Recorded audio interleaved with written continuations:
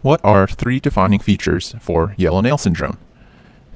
It is a clinical triad characterized by nail discoloration, aka chromonychia. As seen here, there are dystrophic nails which are yellow to dark green. The second feature is lymphedema, which could be peripheral. And the last feature is pulmonary disease. This consists of either exudative pleural effusions or bronchiectasis with recurrent lower respiratory tract infections. Here's one example, and here is another example in a separate patient. Other associated features include rhinosinusitis. It is a rare disease with a slightly increased female predilection. While clinical onset could occur at any point in life, it typically affects those in early middle age.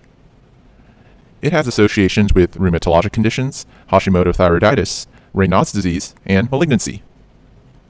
The pathogenesis is thought to be due to abnormalities in lymphatic drainage. This is a commonly tested concept in board exams.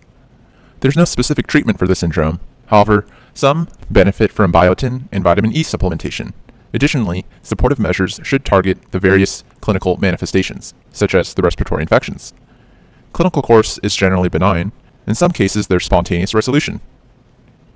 You now know a lot about yellow nail syndrome. Please subscribe for more awesome anatomy and radiology videos.